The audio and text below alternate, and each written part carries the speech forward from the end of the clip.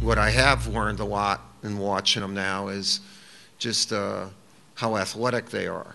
You know, they basically have 7 starters, and they play off each other really well. They rebound.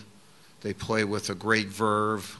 You know, they're a unique team because they don't necessarily have that traditional low post presence. One of their better three-point shooters is their top shot blocker, and I'm not sure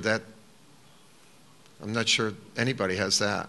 And so they're unique in that regard, but they share the ball well, they play hard, and they won an outstanding conference, to win the Pac-12 this year. The Pac-12 was really good, and for them to win shows just how good they were for the whole season. Duke is a brand all by itself in college basketball, and it's a great opportunity for our young team to play on this stage, and hopefully we'll play well. Duke creates a lot of problems because they score.